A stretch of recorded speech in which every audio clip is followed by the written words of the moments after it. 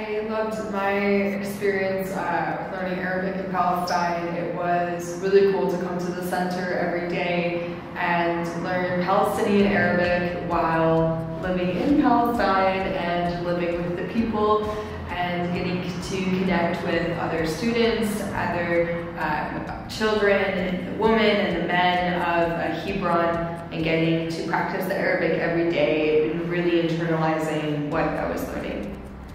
So every day I came for class at 9 a.m. and we would have class for 1 hour where we just kind of warmed up and discussed what I did the day before and talked about the homework. And then after 1 hour of lessons, we had futur, or breakfast.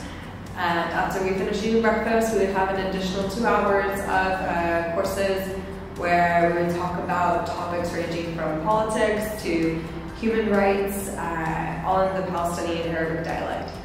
If you're considering coming to Palestine but you're worried either because of COVID precautions or because of the geopolitical situation of getting from either Jordan to Hebron or from the Tel Aviv airport to Hebron, I highly recommend you to still come. It's not as daunting as it sounds, and it's very doable to come here and still enjoy the culture and the people, which the world has learned so much about.